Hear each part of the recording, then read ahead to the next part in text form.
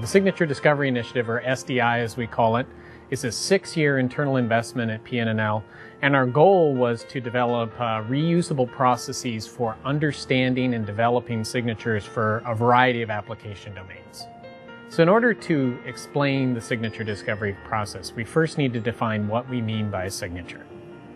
When we started the initiative, we realized that although signatures are ubiquitous across a variety of domains, in fact, the definition often varies from domain to domain.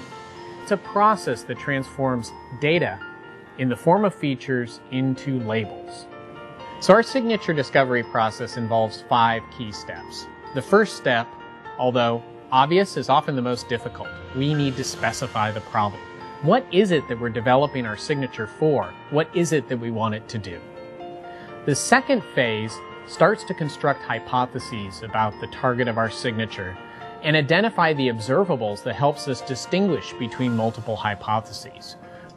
Measurement itself is the next stage of the signature. Once I've identified observables, I have to think about how do I transform those observables into data. That is the process of measurement. So after measurements have been performed, we have data.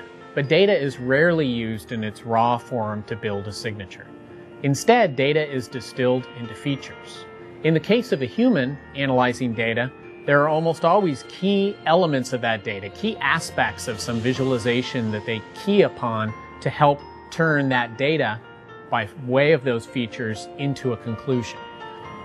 Last but not least, there's the process of actually turning those features into a signature.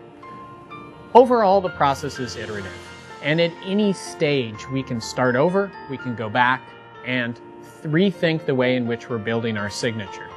So although the process looks very linear, in real life you may start in the middle, you may start with an exciting new measurement strategy or data feed, and work many times through the process forward and backward, ultimately arriving at a signature or a collection of signatures that maximizes the suitability for your particular target and your particular problem.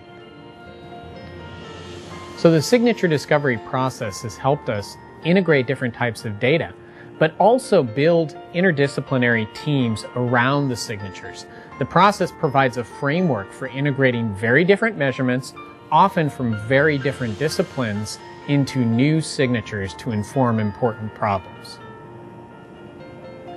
To do that, we funded a project led by scientists from 3 very different domains. No single component of this data set was sufficient in its own right to form a robust signature, but by bringing them together, they were able to fuse them into a new classifier, a new signature that could more accurately and more reliably predict the state of the system and its outcome in the face of changing environmental conditions. The signature discovery process resulted in a unique signature that integrated these 3 different types of data. But more importantly, it reduced the amount of data that needed to be taken, and it gave a reliable and robust process for integrating new data into the signature.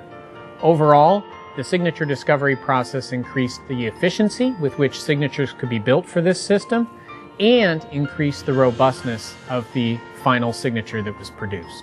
Most projects in the Signature Discovery Initiative drew scientists from a wide range of disciplines, integrating statisticians, computer scientists, and domain experts into teams that could help discover new signatures for their particular problem area.